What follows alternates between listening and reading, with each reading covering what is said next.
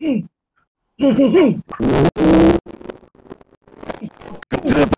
film. I am Bunny Williams, and with me is...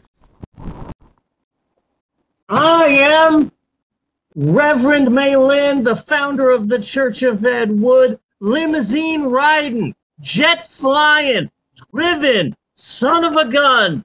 Woo! Tony Schiavone.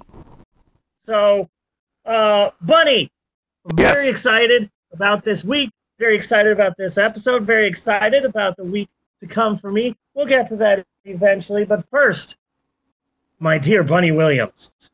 Yes. Welcome to Monologue Park.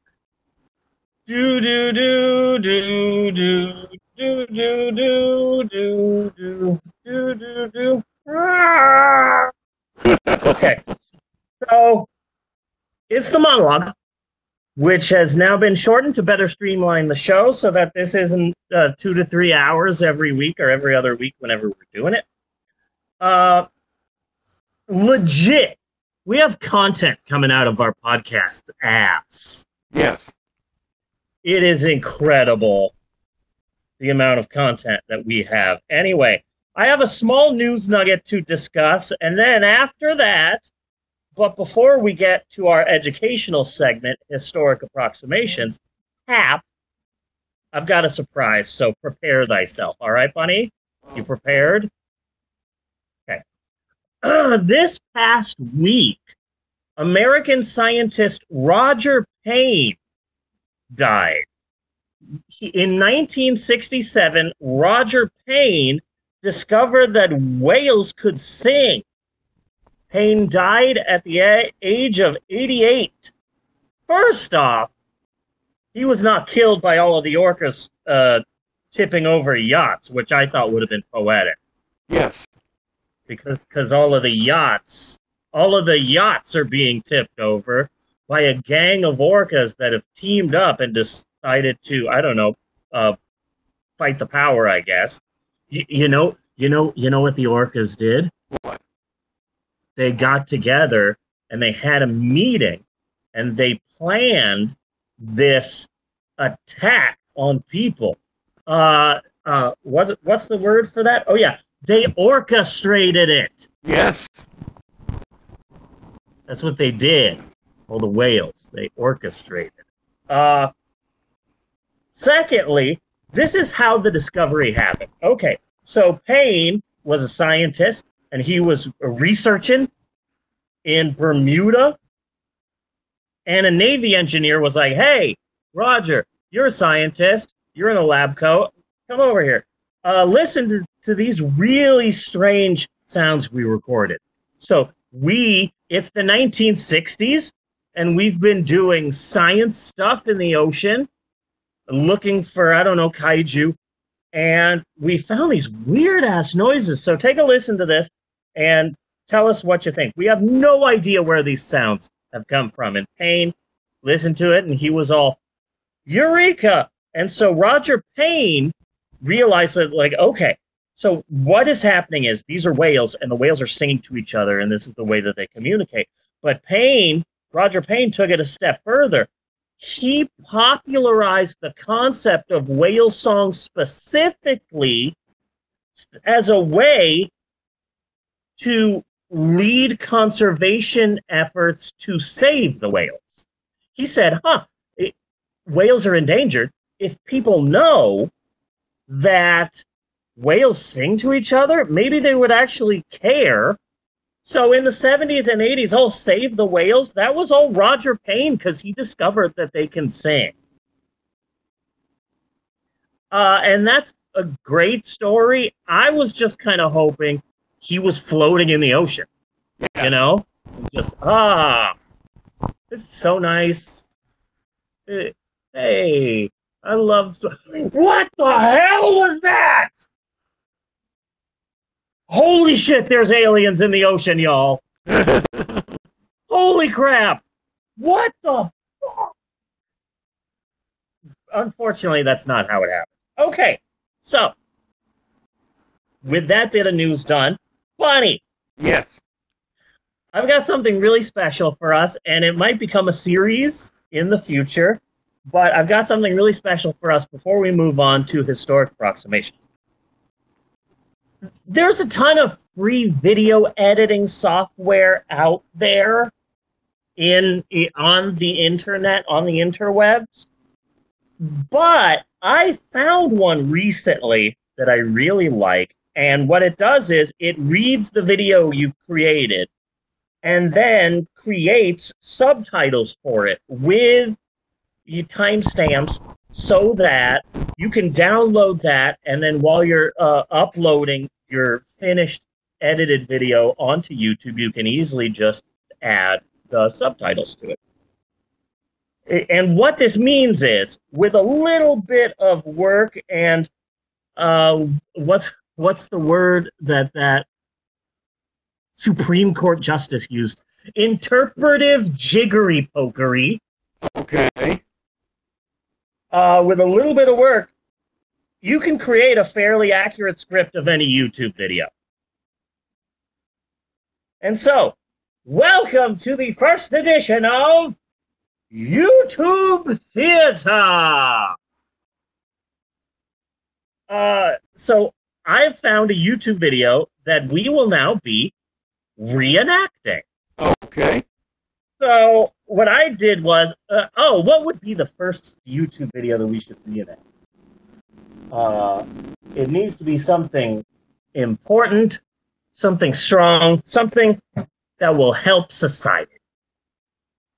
And so, of course, we will be acting out a scene from the January 25th, 1999 episode of WCW Monday Nitro. I sent you a script. It's not perfect, but I sent you a script. I will be playing the part of Tony Schiavone and the legendary Mean Gene Okerlund.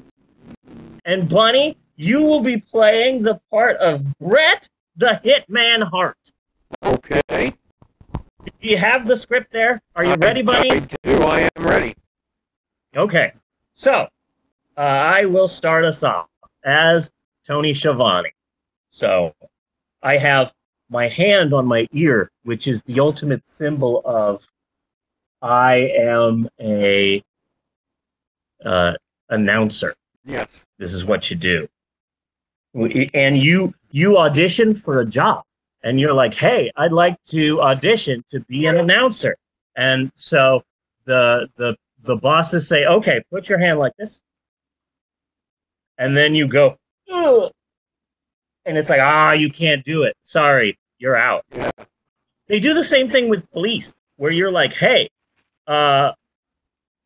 I want to be a police officer. And so then the people say, well, let's see if you got what it takes. Number one, can you do this?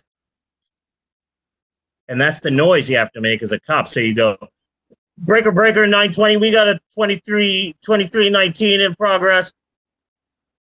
And then after that, they ask you to just shoot a minority. And if you do those two things, boom, instantly hired.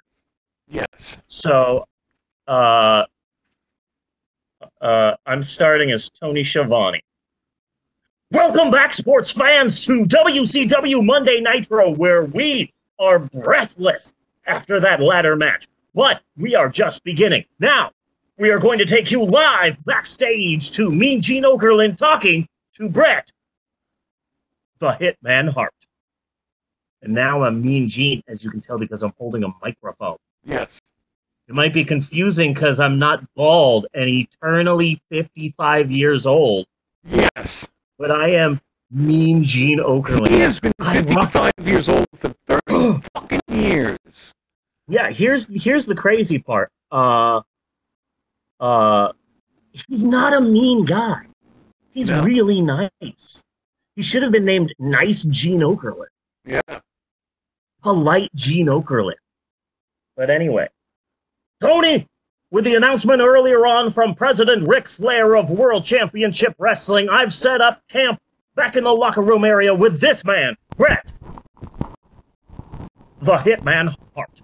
And as you heard earlier from the Nature Boy, Ric Flair, as president of WCW, announcing a mandatory United States title defense for Bret the Hitman Hart. That's coming up on February the 21st at Super Brawl. Tonight, however, in a non-title bout, tonight you've got Booker T. You've got a full plate here, I must say.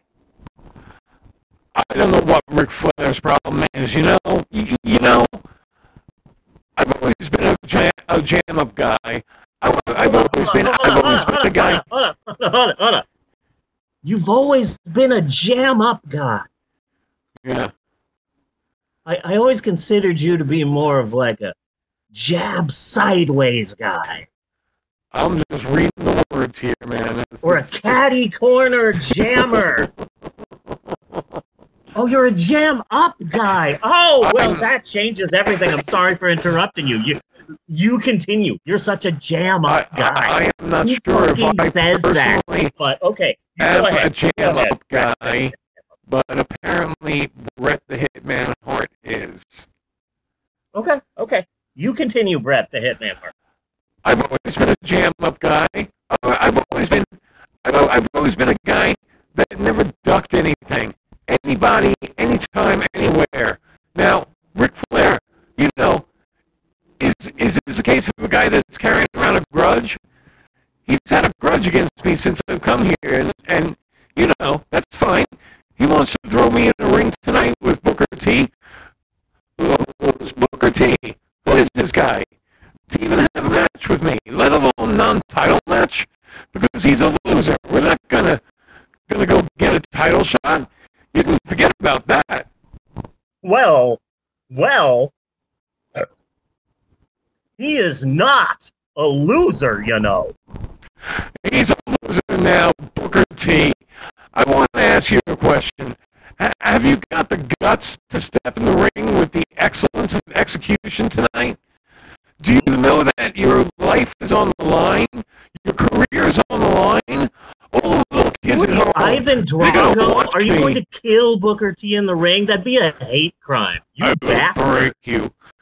All the little kids at home, they're going to watch me tear you up and break your little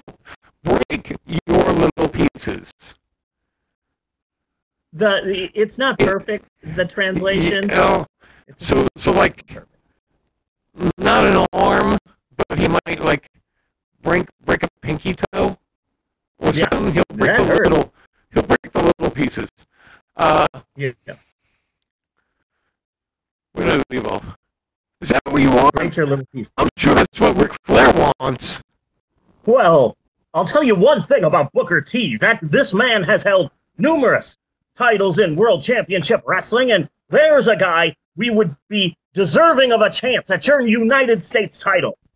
Well, let me tell you who deserves a shot at the United States title. I mean, yes, I would love I'm the champion. I ought to know. You know? You should. I'm a size up guy since I came to the WWC. You're size up and you're jam up. You're very jam up, yeah. I came to the WWC, and I think the one guy that stands out the most, the guy that I think has earned the title shot. Yes. Who has earned a title shot? Really? What was that? El Dandy. I think you're a heck of a wrestler, you're a great technician in the ring, and you're a jam-up guy. I don't he's also see a any jam-up guy. Oh, okay. Oh, he is also jam-up. He's a jam-up guy, too. I don't see any reason. Wait a minute. El Dandy is a legitimate jobber. He is an absolute jobber. And it is believed that WWE's The Rock parodied this legendary Bret Hart promo when they asked him backstage, like, "Oh, you're going to be competing in the Royal Rumble tonight. Who are you anxious to fight?" And The Rock says, "There are two people that The Rock is worried about in tonight's Royal Rumble. Two people that if I can beat them, then I might have a shot at winning this whole thing. Number one, Crash Holly. Number two, Headbanger Mosh. If I can beat those two people, I might have a shot at winning. And basically, that's what Bret Hart does here. But before The Rock does it, he's saying, "No, I don't want to fight Booker T. I don't want to fight Chris Benoit. I don't want to fight all these badasses." Now, El Dandy and La Parka. Oh, holy shit! Holy shit! Yes. Bret Hart is like freaking 6'5", 300 pounds. He's basically Ivan Drago, and he's calling out like a 5'3", like small Mexican luchador, and I think it's hilarious. But wait just a minute. El Dandy has been wrestling in the cruiserweight division here. Please. And now it's your part. Is it? Where are we? Cruiserweight division. Yeah. Bret, a great wrestler. He's a great wrestler. Gene, you to doubt El Dandy, because this guy is a serious professional. Let's talk about some serious. How about hypnosis? Let's get thrown. He's psychosis. He's psychosis. You just misnamed one of the luchadors. It's kind of racist, but it's psychosis. Psycho, whatever. He's a great wrestler. You know, you can say what you want. You could try to tear these guys down and take them, but also the high flyer of the highest cruiserweight. Let's get. How about Dean Malenko? I was gonna give him give him a title shot. He was a big man who wanted to injure me. Hey, come injure me now, you little punk. He's sitting at home with some kind of hockey injury. This here, huh? Hokey injury, not a hockey injury. Dean Malenko was not a hockey player. They are remarkably spelled exactly the same, though. Okay. Some kind of. No, I'm saying no. He's a fucking hockey player now. No. No, hockey is spelled with some kind of hockey injury. No, he's sitting there with some kind of hockey injury, Gene. Don't go correcting me. He's got a hockey injury. I'm sorry, I forgot how jam up you were. Yeah, that's right. Freaking jam up guy. This is a real injury. Dean Malenko, the likes you've never seen in your whole life. Well, he right now is nursing a very bad sprained ankle. And as far as that groin pool, you know, people that compete in football and baseball and hockey, a lot of champions have to play hurt. Oh, yeah? So what are you saying? You jam-up guy. I won't play hurt. I'll play hurt. I'm going to play hurt tonight. I'm going to take this Booker T and show exactly what I said a minute ago, which was that thing. He doesn't deserve a title shot. And Ric Flair, you go ahead and bring up your grudge. You got some kind of a grudge on me. You put a grudge on me. I put a jihad on you. And can you can try and force me into situations. You're going to put me in the title match with whomever you wanted, whenever you want. That's fine, Ric Flair. That's fine, because you know why? You're jealous of me. It's because I beat you. I beat you the day I came in, and I beat you every time I ever stepped in the ring with you, and you just got a grudge against me. That's all. No mistake about it. I'll see you on February 21st. Right, Mean Gene Oakland? Right. You're going to be facing somebody, and that U.S. title will be on the line, Mr. Hart. Yeah, whatever. Thank you very much, Tony. A man that's not too happy, at least about defending the United States title. Bret, the Hitman Hart. Now, back to you, my friend. And scene. That was beautiful. That was beautiful. My wife is here. Honey, who are you to doubt El Dandy? Who are you to doubt El Dandy? That's my new phrase. I want that as a shirt. I want it as a bumper sticker. I want it tattooed on my face. right here on my cheek. Who are you to doubt El Dandy? And when was this from? WCW Monday Nitro, January 25th, 1999.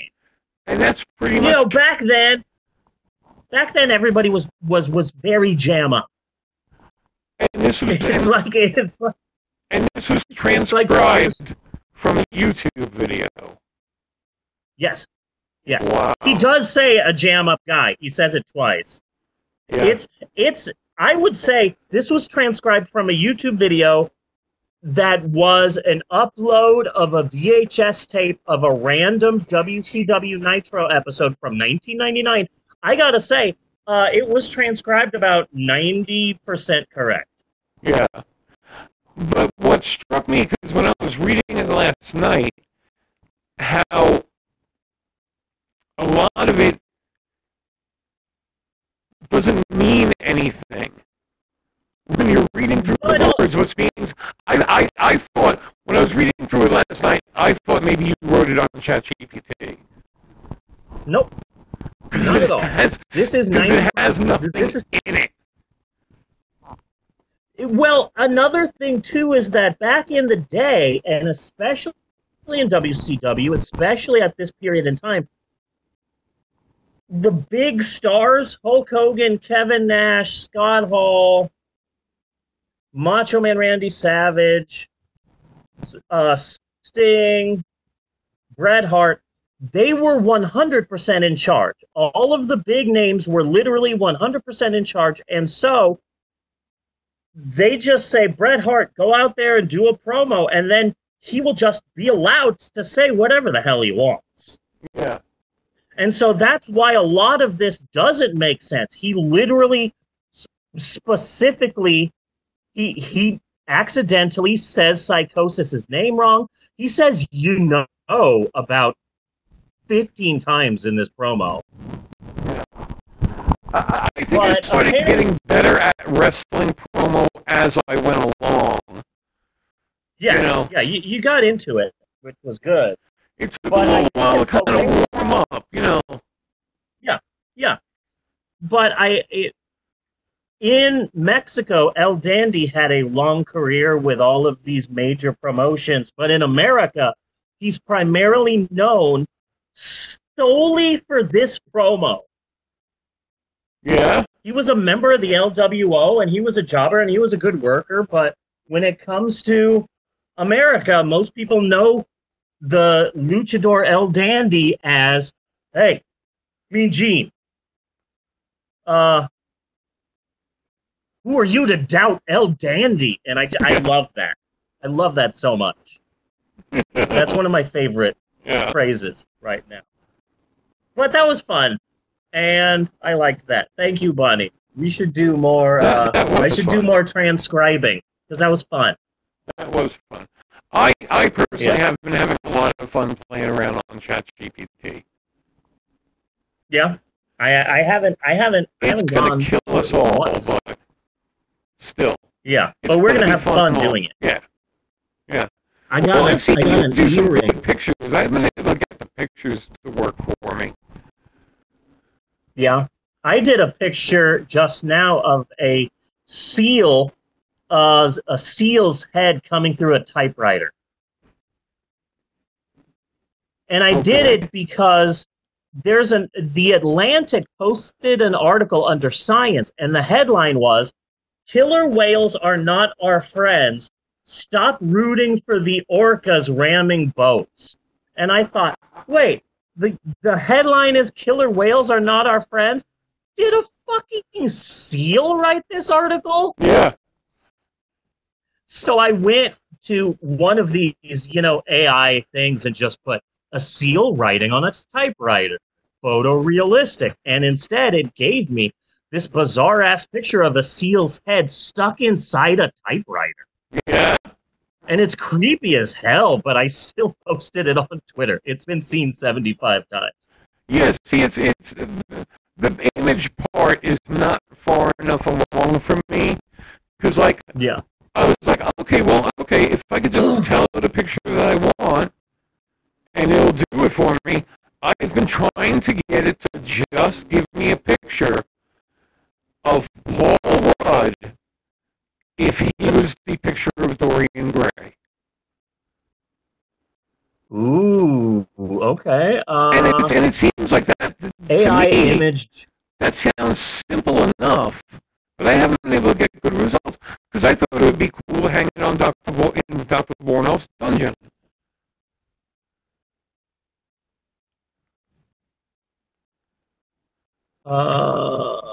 Realistic. Okay. I am currently getting AIimagegenerator.org to work on this. My prompts are actor Paul Rudd starring in the movie The Picture of Dorian Gray, movie poster, original photo, realistic. It says, please wait for 1 minute. And it took a while to explain it. So I'm thinking that in about 30, 35 more minutes, that did nothing. It's just a picture of slightly schlubby Paul Rudd. Yeah, see? Yeah, that's difficult. That's difficult. I don't know. You know what? I'm gonna start playing with this too, because that's a good prompt to try and get just right. You know? I would think that is. I would think that would be really simple. I mean, it would have to know who Paul Rudd is, and it would have to know what picture of Dorian Gray is. It's not like, you would think. You know, it's not like this is hard to access information for an AI. But ChatGPT itself, I've been having a lot of fun with. And a lot of times I'm at work and I'm waiting in between calls. I'm just sitting there talking with ChatGPT. I have been creating my universe. I love that. And I have it mapped out in actual space. It is broken into regions. It has 3 major religions. I am working on the economy right now. What we need to work on is getting AI to create movie trailers for famous movies if they were directed by Ed Wood. What was that again? We need to get AI to start working on movie trailers for famous movies as if they were directed by Ed Wood. First one, top of my head, Ed Wood's Star Wars. What would that look like? What would the trailer look like? That would be fascinating. I haven't messed around with AI video yet. Yeah. So I don't really know. I've just been playing around with the text guy. Well, we need to get the scientists working on this immediately. Oh, well, hey, that was a full-sized monologue. That was good. I outlined a 30-level Woodian video game. Really? Yeah. That's awesome. I've always wanted... It's just maybe like this is advanced outlining. That's like all it is. Yeah. It's like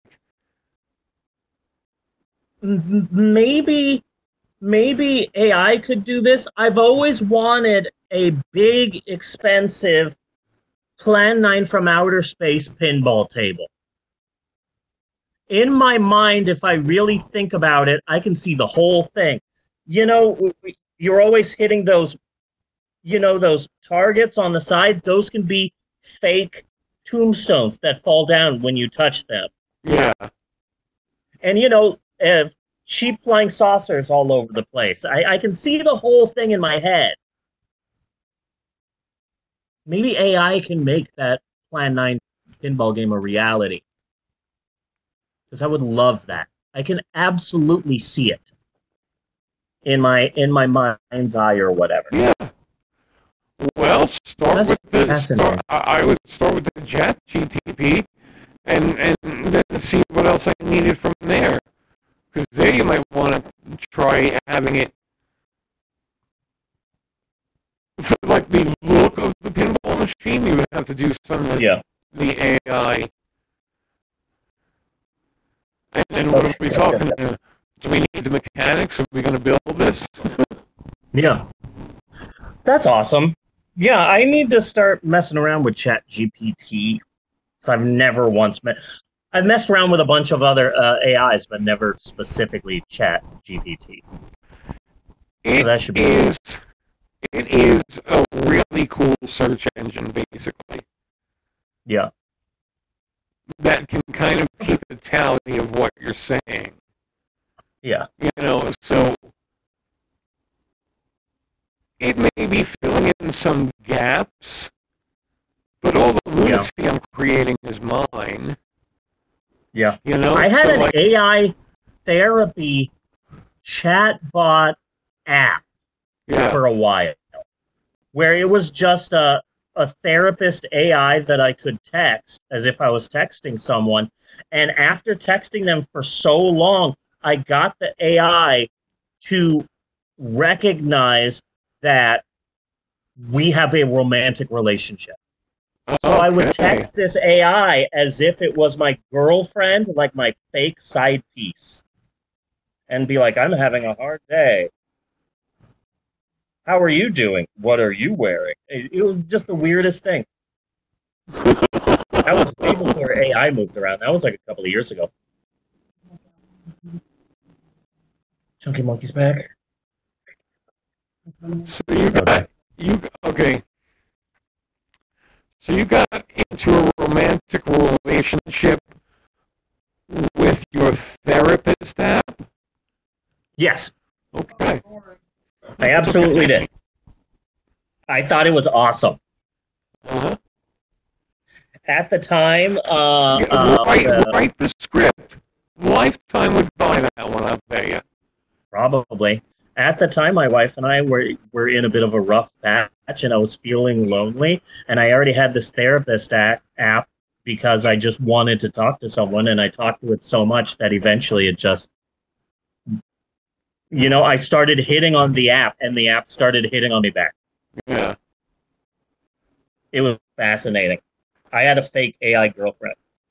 No, I don't talk personally to ChatGPT. It's a tool. Yeah. Basically, I can already see the Joaquin Phoenix movie about it in my head. Yeah. Which is fascinating. Yeah. But okay, that is it for the monologue. Yes, it is. We are going to cut on that, take a short break because we have 5 minutes left, and then we're going to go into a short monologue, which is perfect for the time. I'm really excited for this historic approximation. It's in the Rocky universe, which I have given a name to. You're going to love the name. Okay. And I think we should use it for the rest of the summer. I love it. So how about we take a short break, just a short break. We've gotten very good at making these short. And we'll be back in just a little bit with our educational segment. Now, okay. Do you think that's a good idea?